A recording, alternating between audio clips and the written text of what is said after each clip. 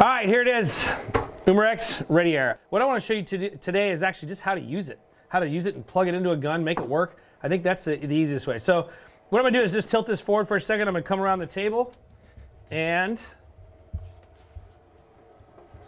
lean it forward. So I had this set to fill up the hammer. So we filled up a hammer with it at 4,500. All I'm gonna do is press the down arrow. It's that simple. We don't have to get complicated with it. And you hold it down, the longer you hold it down, the faster it goes. And I'm gonna bring this down to 3,600. The Air Sabers goes like 3,625 or 3,640, somewhere in that area. And so I round it down to the nearest 100 just to keep things simple. It also works for trying to figure out what your shot strings will look like as you're setting up. So we're moving down here. Oops, I overshot it a little bit. I just punched it up one or two. Now we're at 3,600. Above here is the current pressure, which is actually the pressure inside the air rifle. And then it'll read that out here. And you can also confirm that on your gun to see how accurate your gauge is. And then on top of that, you have, or right next to that, you actually have the current temperature. That's the internal operating temperature. At 87 degrees, you'll hear it kind of fire up. At 87 degrees, the fan kicks in. And once the fan kicks in, it does have to try to keep the temperature down. It will not let itself overheat. If it gets too hot, it'll automatically shut down so that it does not ruin the compressor. And those of you that have used that other stuff that's out there have known if you forget and it overheats, it just seizes it up and you're done. This thing is a little bit of smart technology in it. So with this, it actually shows you overall how many minutes it's been in use. It'll tell you it took me 18 minutes or 10 minutes or 11 minutes to fill up the Saber, and it should be good. So I'm getting ready to fire it up here in a second. So I've got everything set like I need it. The only thing I'm going to do is, once I get it plugged in, is just press the on button and have it start right back up.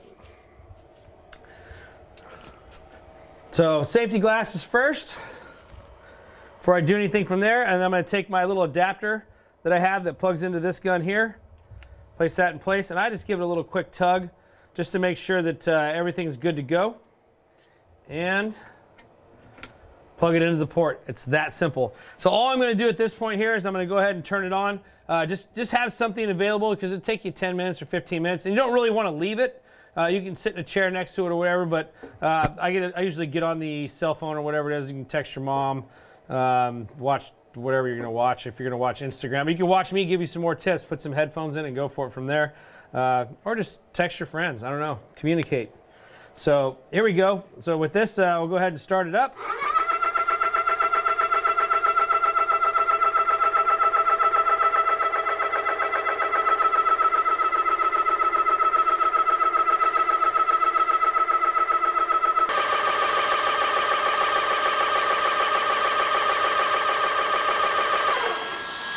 There it is.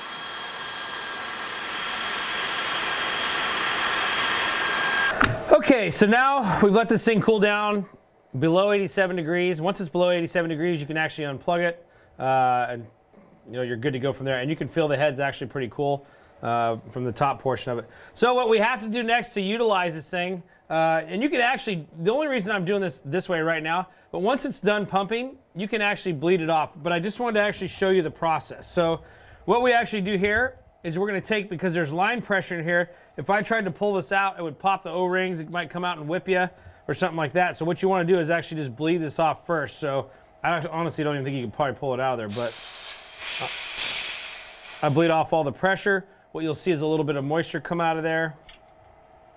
All right, tighten that back up, and that probe should slide out of there nice and easy.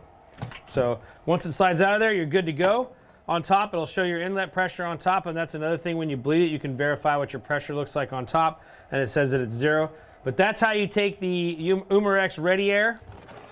That's how we take this baby, and that's how we fill up an Air Saber with it, and you fill up everything else exactly the same. Some of them don't require, like the gauntlet or the hammer. Some of them don't actually require the probe or an adapter to it. You can just plug it right in and go to work on it.